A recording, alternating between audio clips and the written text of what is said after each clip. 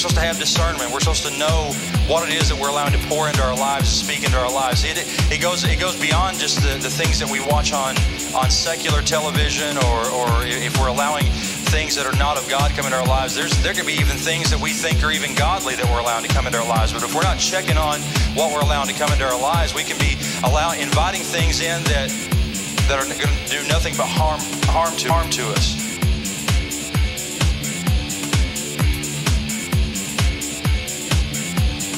Revival coming. It is prophesied in the book of Joel that in the last days that God's going to pour out His Spirit upon all flesh, and it's coming, people, and I don't want to miss out on it.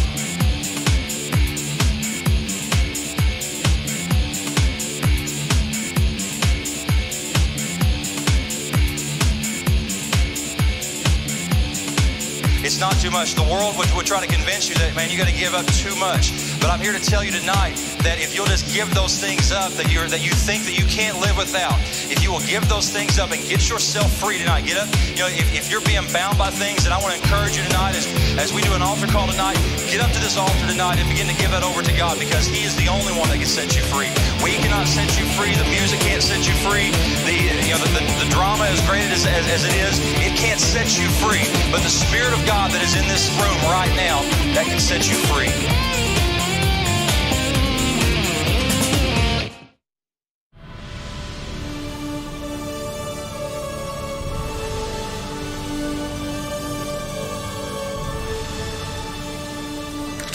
As evening came, Jesus said unto His disciples, let's cross to the other side of the lake. Here on the Sea of Galilee, around the area, Jesus' ministry, most of the miracles in the ministry of Jesus is going to take place around this very famous Sea of Galilee. And we find that Jesus' disciples, many of these men, make their livelihood from this lake, the big freshwater lake here in Israel. The population around the Galilee region today is about 170,000 people. But at the time of Jesus, there's about 500,000 people that make their livelihood and live around the shores of the Galilee.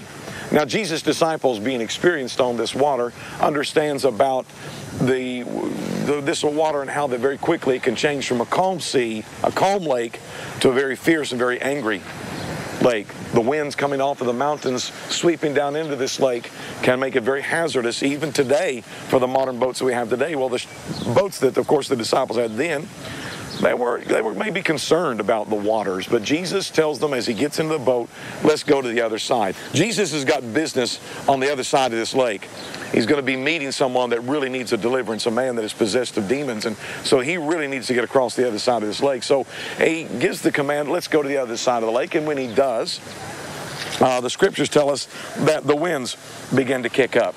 Now the winds begin to kick up probably somewhere about in the middle of the lake, because knowing the power of God and the majesty of God, wanting to show that He can take care of you no matter what the situation, it probably takes place somewhere out in the middle, because it's not a very large sea. It's called the Sea of Galilee, but it really is a lake. It's about 8 miles wide and about 14 miles long. So the disciples are simply obeying the command of the Lord, and Jesus, after a long day of ministry, He decides to go ahead and take His rest there in the bottom of the boat. Well, while Jesus is resting, the winds kick up, and these very experienced fishermen realize they're in trouble. They realize that if they don't get this boat to shore, the boat's going to be swamped. They're all going to drown. So they do everything they can to obey the command of God, to not interrupt God, who is Jesus, to allow Him to sleep, until it finally comes to the point where the Word of God says, because of the wind and the wave, and the waters begin to fill the boat, one of the disciples run and wake up Jesus, who's asleep in the hinder part of the ship, the Word says, and said, Lord, don't you care that we're about to die? Don't you care that we're about to perish?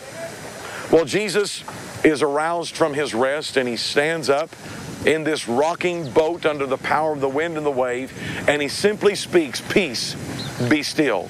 And the wind and the wave obey Him. And these men around, they're looking at one another and says, what kind of man is this? And Jesus looks at these men and He says, you men of little faith, how can you doubt? Now, how is it that these are very experienced men? Jesus is not an experienced fisherman. That wasn't his livelihood, and he followed in the footsteps of his father, who was a builder. So how is it that Jesus, an unexperienced fisherman, can be at calm and at peace in this lake when these very experienced men are absolutely in terror of their lives being lost at any moment? I don't think it is Jesus didn't care. Of course he cared. The Bible tells us we need to cast our care upon the Lord because he cares for us. Jesus is calm because he knows that he's got business on the other side of this lake. So Jesus is understanding. It didn't make any difference about the wind or the wave. Because he's obeying what the Holy Spirit has told him to do, Jesus knows he's going to arrive at the other side. Jesus doesn't put his men in danger, but it certainly puts them in a place of a test, whether or not they're going to obey the word of the Lord. Jesus certainly had that faith. He knew he was on a mission. He was on commission from God to go and do a great and mighty work, and that's why he's at peace. And for my friend, when we're serving the Lord and we're trying to obey God to the best of our ability, and sometimes we get out on something like the lake of life, and like out on the Sea of Galilee, and the winds become contrary to us and about ready to sink our mission. But as long as we have God on our side, as long as we're making sure that Jesus is with us, as long as we keep ourselves in the presence of Almighty God, then it really doesn't make any difference about the wind or the wave, or it doesn't make any difference about the storms of life that come against us. Know this, that Jesus said, I am with you always, and I'll never leave you. The Scriptures decree that He will stick closer to us than a brother. Jesus is the friend that never leaves you. And if God gives you the commission to go and do, then understand that there's also going to be the power of God that you're going to be endued with for you to be able to accomplish your mission. Don't give up, my friend, just because you happen to be in the midst of a great storm or a great storm of life. Don't give up now. Don't lay it down now. Because if Jesus has promised you, then I'm sure, because the Word of God is sure, the Word of God is a covenant book. If Jesus said it, you're going to make it.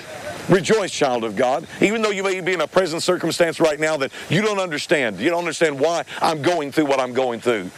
Know this, that Jesus is with you, even when you seem like you can't feel Him, or you feel like your prayers are bouncing against brass heavens, or Jesus is a million miles from you. Know this, that His promise is true. He'll never leave you. He'll never forsake you. And Jesus will walk with you in every situation. Cast your care now upon the Lord. The Bible tells us to be anxious for nothing. Don't worry. Trust God, because as sure as these men found out that Jesus can rebuke the adversity that comes against them, Jesus will also rebuke the adversity that comes against you. That's a promise from the Word of God. The Scriptures tell us in Isaiah 54:17, no weapon formed against us shall continue to prosper. No weapon shall prosper. That's an awesome promise for the child of God. Jesus is on your side.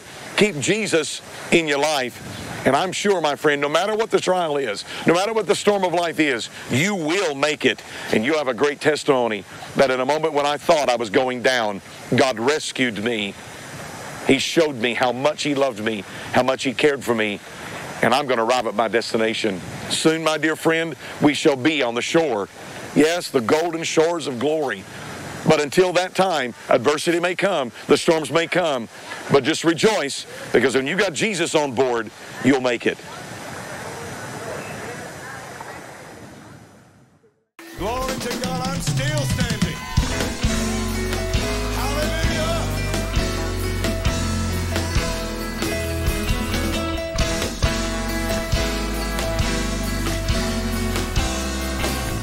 You gave me courage to be.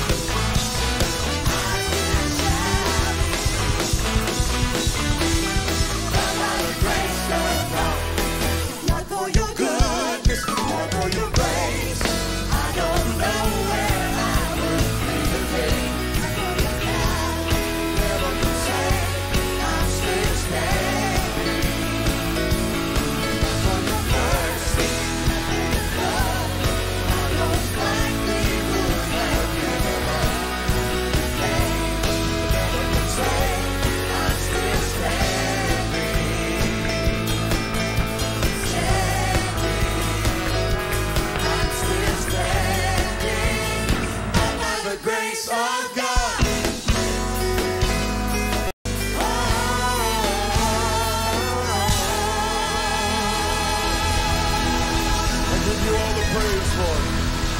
I give you all the praise, Jesus. Give you all the praise, Jesus. Hallelujah.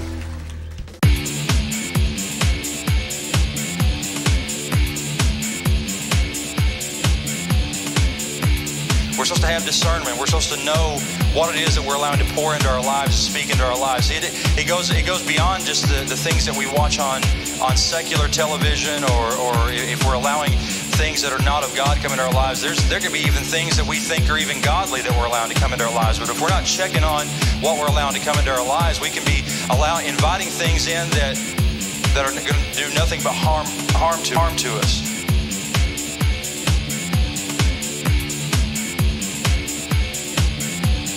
Revival coming. It is prophesied in the book of Joel that in the last days that God's going to pour out His Spirit upon all flesh, and it's coming, people, and I don't want to miss out on it.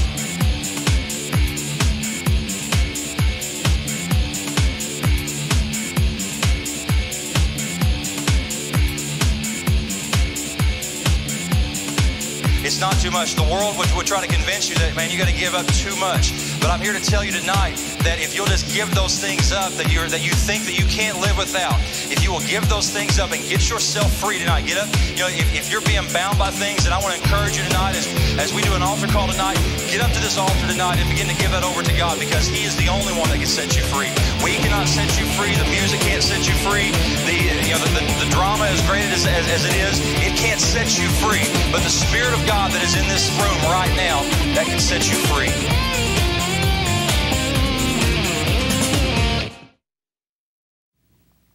Well, I trust that something was sung today, or something was said in a teaching, or something that just kind of touched your heart. And I pray that God has ministered to you in some supernatural way. We're believing for healing power, that God is going to touch your body. Many of you have called on the prayer lines and are asking for miracles in your life. God still does miracles today.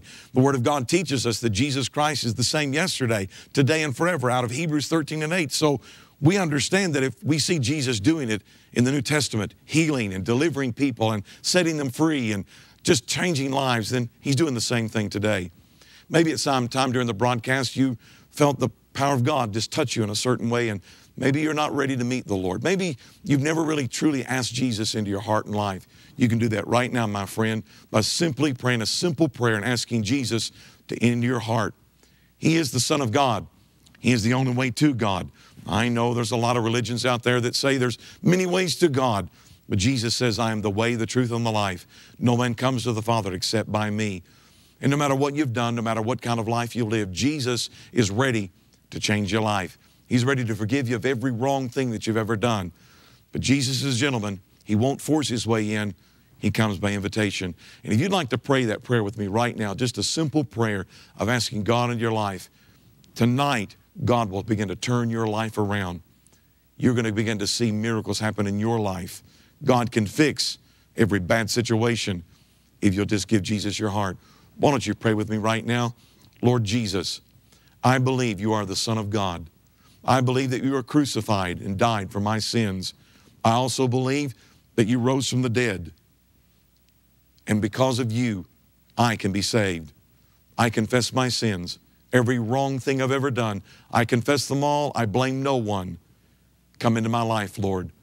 Be my Lord and Savior, and I'll live for you forever. I ask this all in the name of Jesus. Amen. Now, if you prayed that simple prayer and meant it, you really believed it in your heart, then something happened. Maybe you didn't feel anything, but something happened. At that moment, God wiped away every stain of sin in your life, and now you're a child of God. And now you need to be a part of the kingdom of God. Yes, you need to be a part of the kingdom of God by joining a church somewhere, going and being a part of a fellowship, and finding out what you can do in the kingdom of God, because you're on assignment. Jesus is coming again, my friend. Thanks be unto God that you're ready to meet Him in a moment, in the twinkling of an eye. We're going to see the return of the Lord. I know you're glad that you're ready. I'd like for you to come and visit with us here at Victory anytime. Come and be with us. We'd love to pray with you. We'd love to just share our heart with you, share Jesus with you. God is awesome this day, and He's changing lives all over this area, and I'm glad that He's changing yours. Thanks be unto God because of what Jesus has done.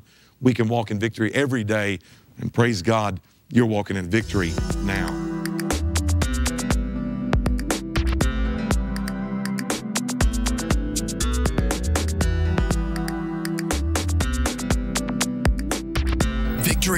is the ministry broadcast of Victory World Outreach Center in Richmond, Kentucky. If you live or are in the metro area, we invite you to come and worship with us on Sundays at 10:30 a.m., Wednesdays at 7, and Saturdays at 7 p.m. Victory World Outreach Center is just off I-75 at exit 90, going north on US 25 Lexington Road, 3/10 of a mile on your left. To learn more about the ministries and events of Victory World Outreach Center, visit us online at www.vwoc.com. For prayer requests or comments, write to us at Victory World Outreach Center, P.O. Box 826, Richmond, Kentucky 40476, or by email at info@vwoc.com. It's our prayer that you may know the revelation the Word of God teaches about the power that Jesus has given you to walk in victory in every area of your life.